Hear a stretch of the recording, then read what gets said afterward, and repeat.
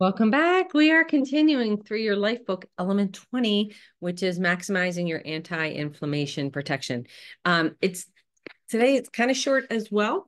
I mentioned this is a short element, but we're just going to be really in this book. It's one page, okay, 417.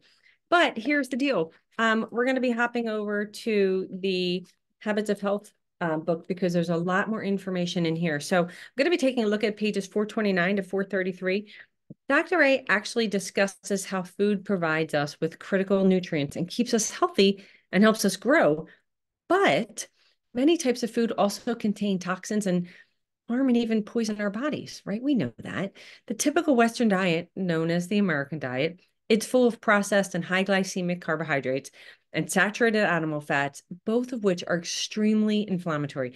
Actually, on this picture here he shows us that over one half of our diet is inflammatory. It's kind of crazy, right?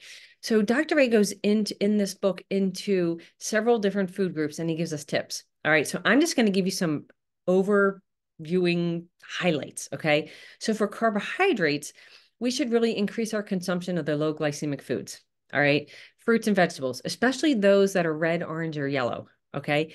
Increasing our carotenoids, our vitamin C and quercetin. And you may be saying, what is that? I know I did the same, right? I'm probably even saying it wrong, but it's found in blueberries and blackberries and dark cherries, grapefruit, apples, and onions. All right. There may be more, but that's where he tells us. So that's what I'm telling you. For fats, he goes into a lot of different ones. He says that many of us struggle because we eat fats that are inflammatory. And he gives us 4 areas to guide us, but I'm not going to go into great detail on them. It's all in this book. He goes into what using oils for cooking, which I think is pretty important, right? Which ones are better than others. And that is on pages 430 to 431 in this book. All right. So take a look at both of these books. It's going to give you a lot more detailed ideas and suggestions on how you can make some healthier choices relating to inflammatory foods.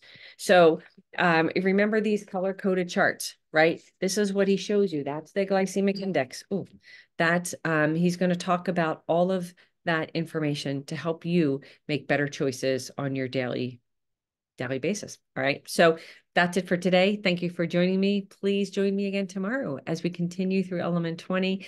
Tomorrow, it's about beating stress and curbing inflammation with healthy behaviors. Super important. So please feel free, like, comment, share the post, hop on over to the YouTube channel called Healthy and Vibrant.